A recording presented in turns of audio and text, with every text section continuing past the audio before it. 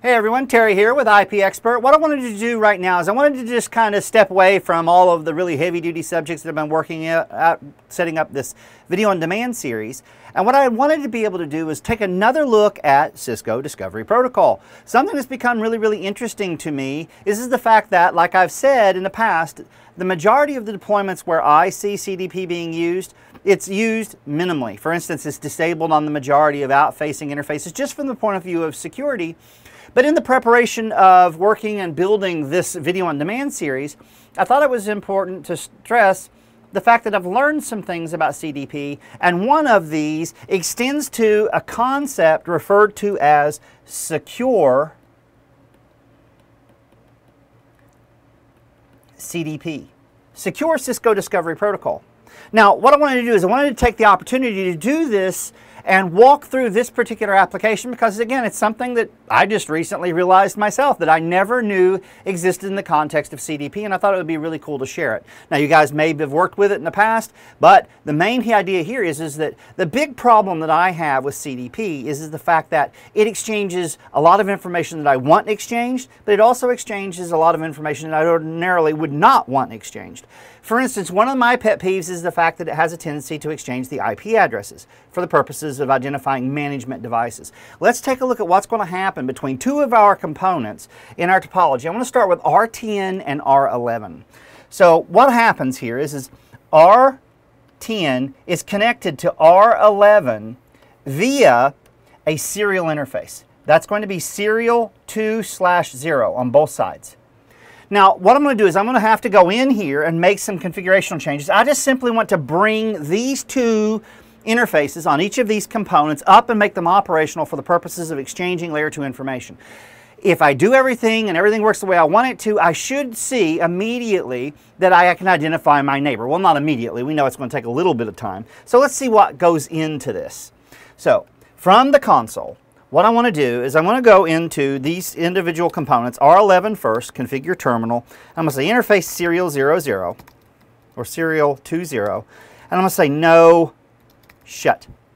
Let's cut over to R10, do the same thing. En config T, interface 2, serial 20, no shut. Do show CDP neighbors. Let's see what we get. Right now we see we only have cat1, but we didn't wait for S20 to come up and become operational. So let's do this again. All right, now we see R11. Now, looking at it from this point of view would not ordinarily or necessarily lead me to believe that we're doing too much. I mean, it's identifying the nature of the platform. Again, this is that virtualization platform that we're using, and it's giving me my interfaces and things along those lines. The stuff that I want to know about specifically is the identity of my neighbor, what interfaces I'm connecting to, because that's what's really most useful for me to discover the nature of my infrastructure. However, what I want to do is I'm going to execute another command here. I'm going to say do show CDP serial, actually let's exit out and do it this way so we can use context sensitive help. Show CDP neighbors serial 2/0 detail. And now here's my pet peeve with CDP. Notice right now it's giving me my advertisement version, which is fine, but it gives me IP addresses. This is not necessarily something that I want to be exchanged via CDP. Now, up until this point, what I've always done is just disabled CDP on outward-facing interfaces. But let's pretend that these two interfaces, serial 2/0 and serial 2/0 on R10 and 11 are inbound interfaces. I ordinarily would not necessarily want to exchange information associated with IPs.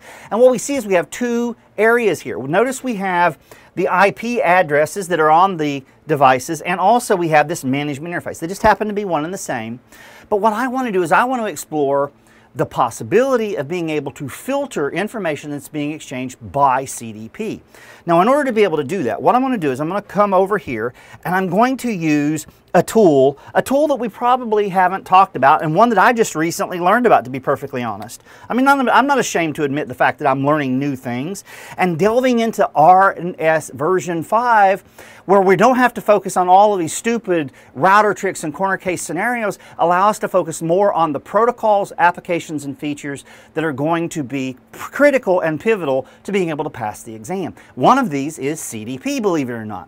So let's take a look at what happens here. The tool that I want to highlight is going to be exposed to us when I do CDP and I press the context-sensitive help. Notice right here I see a TLV list.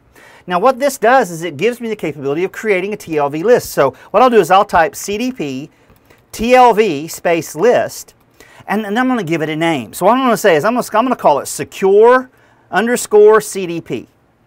Now notice it puts me in a sub-configuration context that says TLV list. Now what I'm going to do is I'm going to do a context-sensitive help, and then I'm going to bring myself back into the equation. What I want you to see here is the list of all of the TLVs that we have the capability of filtering.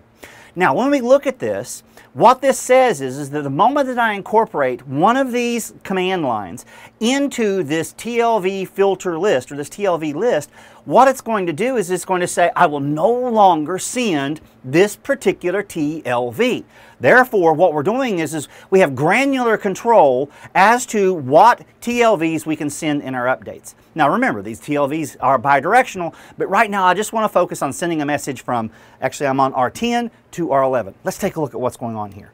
All right, so I'm going to throw my pen behind my ear, and I'm going to say, I do not want to send the address information, nor do I want to send information about my management address. Those are those two IP addresses that we saw. So I'm going to say address, and I'm going to say management address. Then what I'm going to do is I'm going to exit. Now the moment that I exit, what I see here is that I have the capacity of being able to go in here and look at this thing. So I could type show CDP TLV list, and I can either see all of them or I can look at it by name. So let's just see all of them, see if I've got anything in here. Right now what we see is we see a TLV list called secure underscore CDP that's blocking address and management address. But notice that these are TLVs, but we also have not applied it to an interface. So what I'm going to do is I'm going to fix that little oversight very quickly here. And what we're going to see is I can go into an interface, serial 2/0, and what I can do is I can execute the command CDP context-sensitive help, and notice it's going to allow me to apply a TLV list. So I'm going to say filter TLV list, and I want to use the name. We said secure underscore CDP. And then I hit enter. Now let's go ahead and back out of this. And first of all, notice that our console is giving us a message. It's saying that we have a CDP message 6 TLV list has been applied to this interface, and the name of the TLV list that has been applied. So again, what I'm going to do is I'm going to just up arrow here and look at my show CDP TLV list, and notice it's going to tell me what interfaces it's been applied on. Let's do this. Let's add it to another interface, config T interface 2/1. Just up arrow until I can get to it, and I'll hit enter. See, no shut. Okay, exit, exit. Just up arrow until we can see that command. And now notice it's telling me that it's applied on more than one interface. Now, where's the payoff here? Well, the payoff is like I said, we're now telling R10, do not send TLVs about the IP address or the management, or the address and the management address to your neighbor. Let's cut over to R11 and see if that particular outcome has been achieved. So let me scroll up to where I can find the original output that we had.